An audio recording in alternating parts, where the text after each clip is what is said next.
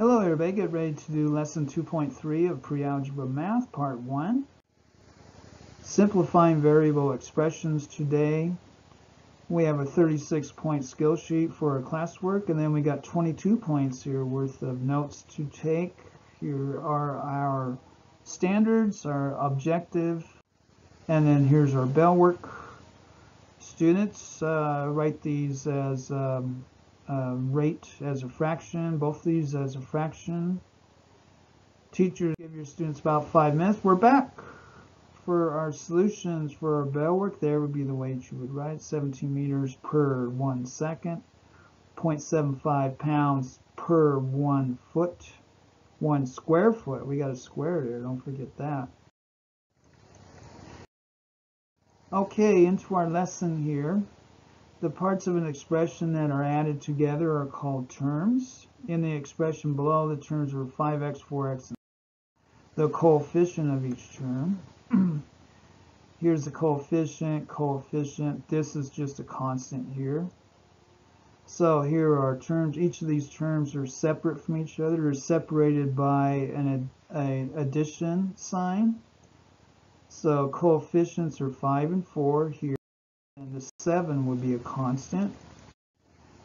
Okay, constant. Go back in the video and look at that and pause it. Students, for your vocabulary, in your own words, define terms, define coefficient.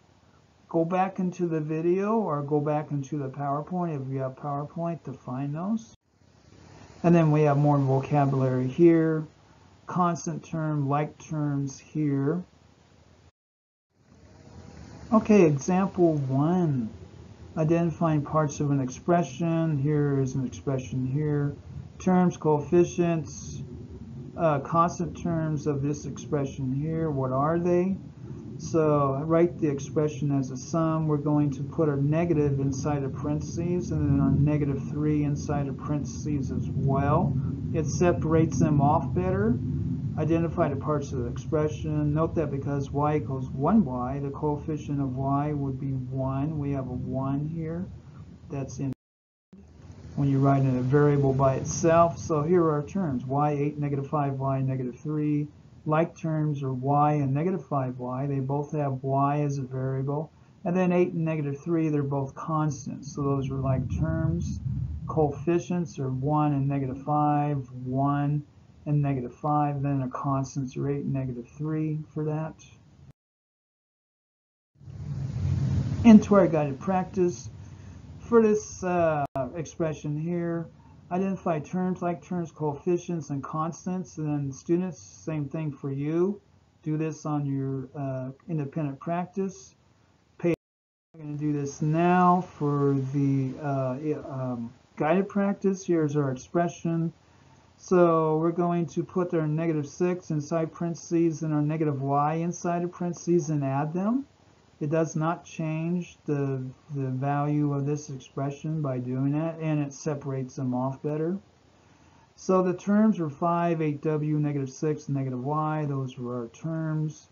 And then like terms are 8w and -y. So 8w and -y, they're like terms. They're not the same sign, but they're like terms. And then our constants are 5 and -6. That would be our constant. So coefficients would be 8. We have 8 here, and then -1. W has a coefficient, or rather W has a coefficient of -1. And then the constant terms are 5 and -6. Those are our constants. And then again, here is the expression. Putting these two here, we're going to simplify this expression now. So we're going to put our constants together here, 5 plus -6, and then we're going to move this over here. 8 plus -1 times W. We're going to distribute our multiplication through the bracket here with our coefficients. We're going to combine our 8W and our -W like this. 8 plus a -1.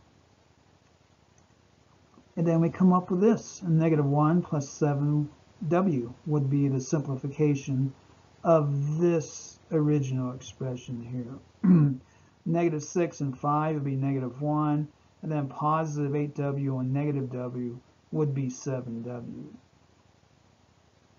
7w minus 1. This is more of a standard form, a standard representation of this expression.